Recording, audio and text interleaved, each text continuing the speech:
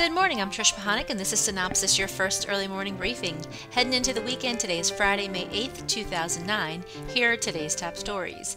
VH1 wants more of its boot camp-style dating series Tough Love, and a second season is in the works, with new episodes slated to premiere during fourth quarter 2009.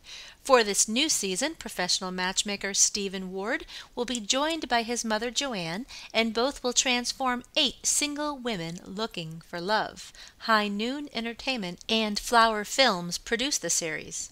Paul Kangas, 30-year host of the financial news program Nightly Business Report on PBS, will leave his post at the end of this year, reports THR. The show is actively searching for Kangas' replacement and should announce a co-host to join Susie Garib this fall. ABC approved an early series pickup for the comedy Modern Family, previously titled My American Family. ABC gave the 13-episode order for next fall following positive comments from its pilot screenings. 20th Century Fox TV produces the series about 3 American families seen from the perspective of a Dutch filmmaker. Cast includes Ed O'Neill, Ty Burrell, Sofia Vergara, Julie Bowen, Eric Stonestreet, and Jesse Tyler Ferguson. Steve Levitin and Chris Lloyd executive produce.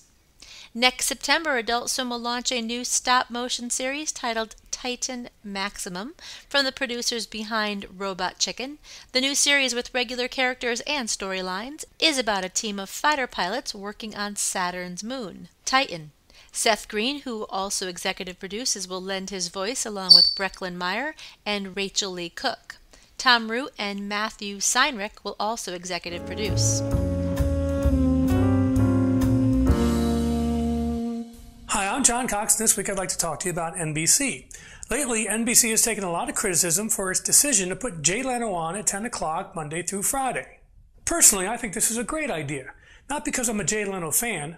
I'm not. But NBC is in the entertainment business. It's their job to make money. My criticism is that NBC hasn't gone far enough. We all know that scripted series are the most expensive, so at 8 p.m., NBC should schedule 3 nights of Howie Mandel's Deal or No Deal. Then on the other 2 nights, have a primetime version of Jeopardy! Then at 9 o'clock, 2 nights of Dateline and 3 nights of reality TV shows. This way, NBC can fill its weekly schedule without any of those expensive scripted shows. Ad revenue might go down, but just look how much money they're saving with Jay Leno. NBC no longer has to write checks for the cast and crew for at least 5 other shows. It's brilliant. Perhaps instead of calling it must-see TV, we should call NBC script-free TV. I'm John Cox, and that's just my opinion. Thanks for listening.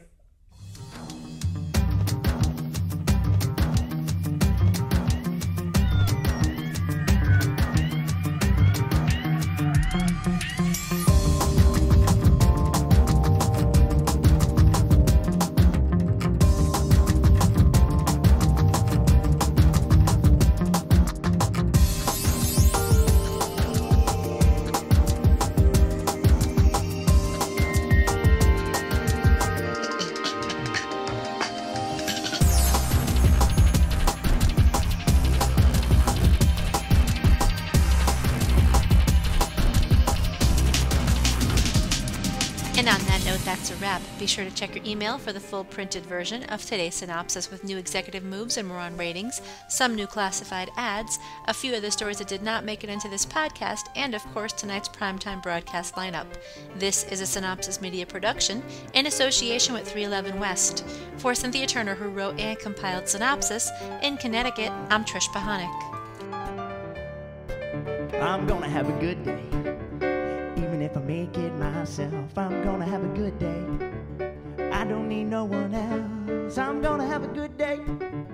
Nothing wrong I could do. I'm gonna have a good day. Hope you have a good day too.